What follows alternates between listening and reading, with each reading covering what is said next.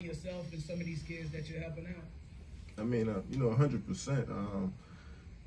Like I said, whether it be from, really just unfortunate circumstances, or maybe I just see a kid that's shy, right? Like a kid that doesn't see his potential, and, a kid that doesn't realize every time he comes in a room, he lights the room up. So, I'm just trying to be that for somebody, because I've had so many people, like I mentioned, my grandmother, certain coaches that have come into my life and, have just really just sparked my mind and give me some hope. When I was reading up on your past, it seems like it's been pretty rough for you. You didn't have the most ideal of childhoods. I think a lot of us can identify with that story. So that's what's really fueling your decision to put this event together. Yeah, so, and I've been doing this for some years now, even going back to New Orleans.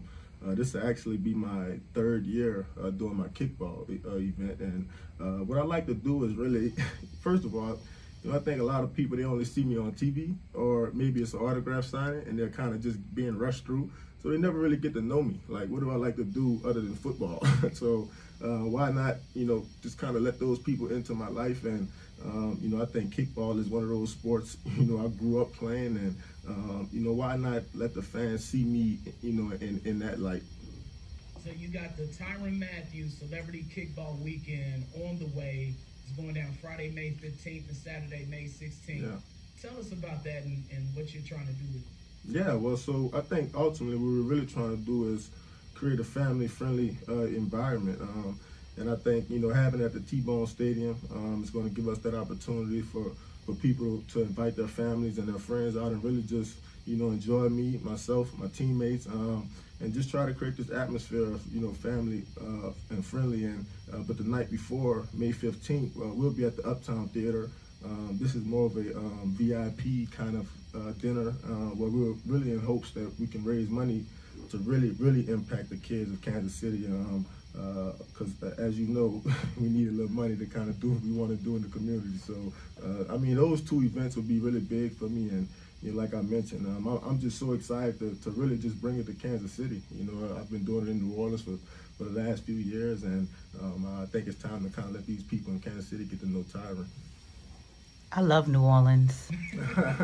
I do. I was on Q93 for 4 years. And yeah, it's a city that feels like a whole nother country when you go there, Brian.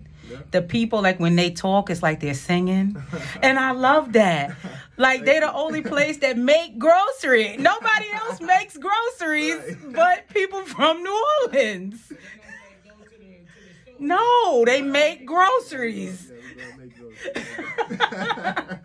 So what do you think is the major difference, other than probably the food and the weather, from coming from New Orleans to a place like Kansas City? Well, those two things. Actually, I was kind of nervous before I signed here. I've never played in the cold. I've always, I'm a Southern baby. I played at LSU, played for Houston and Arizona, and so I was nervous about that. I'll say this, though. I think one of the things I was most excited about, because I do come from Louisiana, New Orleans, and I come from this culture of, this where everybody likes to celebrate together. And so me hearing about Kansas City and how the community was, and how the fans was here, and just how everybody kind of rallied around each other, embraced each other. I was excited to be a part of that familiarity, because I had already been a part of that, really growing up.